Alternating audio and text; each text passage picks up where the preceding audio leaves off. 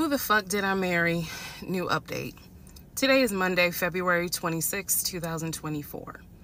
Earlier today, Legion's older brother, Chris, reached out to my friend, Tracy Tripp, an attorney here in Metro Atlanta.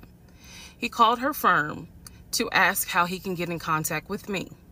Tracy, being the friend that she is, basically had the attitude of, I don't know you. You're going to have to verify. Remember, trust, but verify. Chris did exactly that. On the phone, he verified, because I was on speakerphone when she called me, that he was in fact the older brother. I felt comfortable. I called him from my personal phone.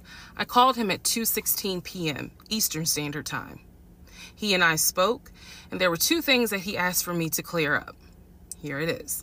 Number one, Legion's mother passed away first.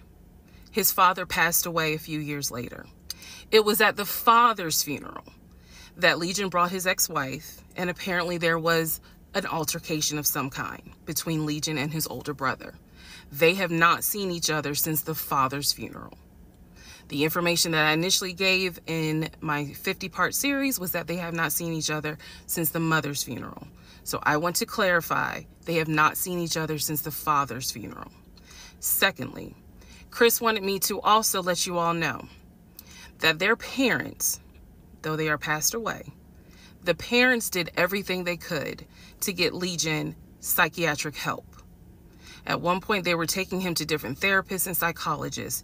He's been diagnosed as a kid with both bipolar and schizophrenia. I did not know this.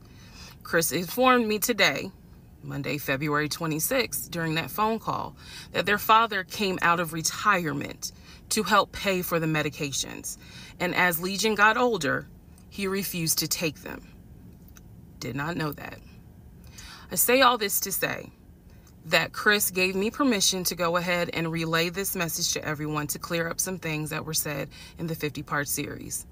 He also had a message for me. He said, "We support you. The family is not mad at you. We've known how he is for years. You can expose that motherfucker." So thank you, Chris. I told him I would make this video to clarify exactly what he said. And he told me that if you or any friends know the family personally up in Philly, Chris has a message for you. The captain is loose. Apparently you all should know what that means if you know the family. I say all this to say again, I take responsibility and be accountable for the series that I put out, that 50-part series. So if I said something that was incorrect, I have no issue making sure that I correct it as best I can. However, let me be very clear, ladies and gentlemen. I know what my ex-husband put me through. I cannot speak for anyone else. I can only speak on my experience. I realize that this story sounds absolutely outrageous, but it's true. I filmed it the way I did for a reason, because it's true. I gave you details because it's true, and I stand on that.